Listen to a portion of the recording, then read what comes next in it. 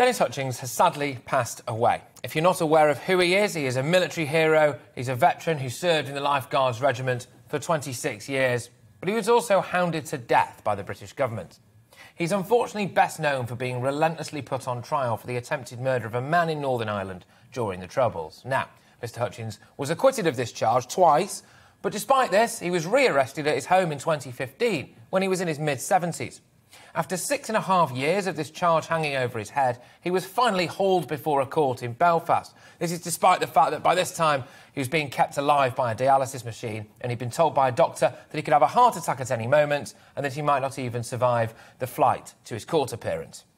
He then contracted the coronavirus, and now he's dead.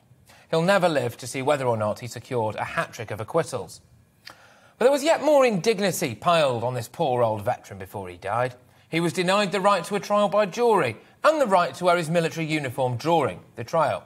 We stripped him of his dignity, his identity, peace in his final years, and then when he was in his final moments, grievously unwell, we didn't fly him home.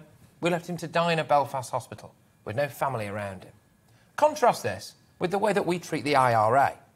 It's another one of Tony Blair and Alistair Campbell's greatest hits, this, isn't it? They carried out secret side deals with the IRA and its political wing, Sinn Féin, as part of the Good Friday Agreement.